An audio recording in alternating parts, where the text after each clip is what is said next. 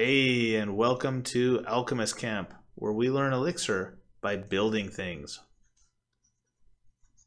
You may wonder, why would a coding YouTube channel have MS Paint as its opening sequence?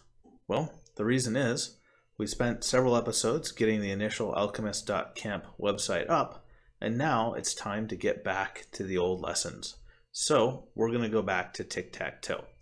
As you may recall, tic-tac-toe is a very simple game played with X's and O's between lines, and like many games, it's easily modeled by states. So we're going to look at not all the states the board can be in, but we're going to look at all the states the game can be in. So at the very beginning, we're in an initial state where you need to choose which player goes first. Then either it's X's turn, or it's O's turn to play. And we're going to call this state X's turn, we'll call this state O's turn, and this state is the initial state. So from the initial state, we could go either way. If it were chess, it would have to go from the initial state of the board being set up to white playing, but in tic-tac-toe, it might be X or it might be O. Then after, let's say O plays here, then it goes to X's turn. And if X went first, then it would be O's turn. Whenever X plays, it becomes O's turn. Whenever O plays, it becomes X's turn. But maybe the board is full, or maybe one of the players won. So we also have a game over state. That could happen from X's turn or from O's turn. And finally, since this is a computer game, it would be nice to report the winner so that the server can keep track of general statistics, something like that. And we'll call this the winner reported state. And the only way to get to the winner reported state is from the game over state.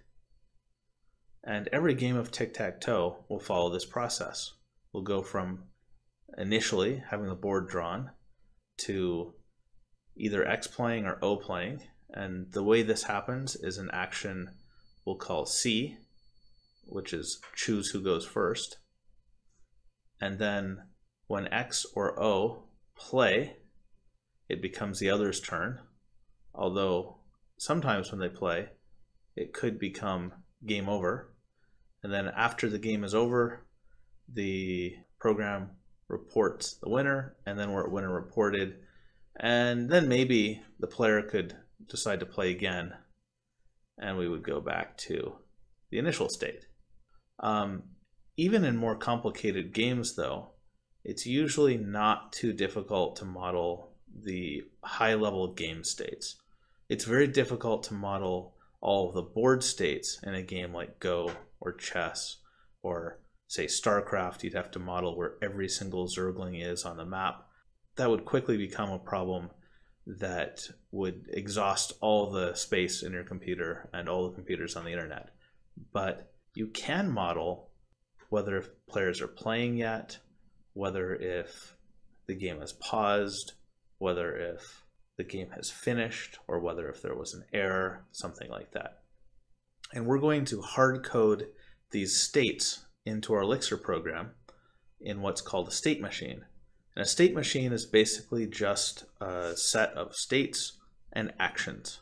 So in our case, we'd have initial state and a choose player, and choosing the player X. That's going to lead to X's turn, initial state, and the choose player action with O will lead to O's turn. With anybody else, say initial state, choose player, any other possibility,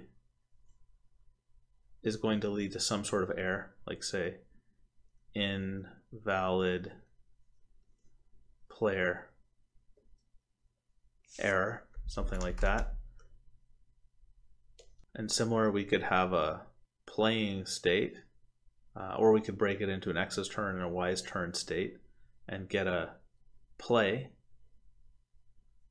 action from, say, X or from O, and that might lead to it being the other person's turn, or it could lead to game over, depending on the situation. And we have a game over state and report winner action.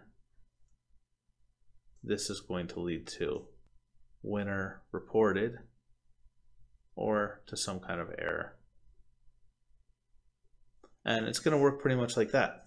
And once it's all set up, we can use pattern matching in our function declarations to just take care of a significant portion of error handling and making sure the program is always in a clearly defined state in a way that is very easy to reason about.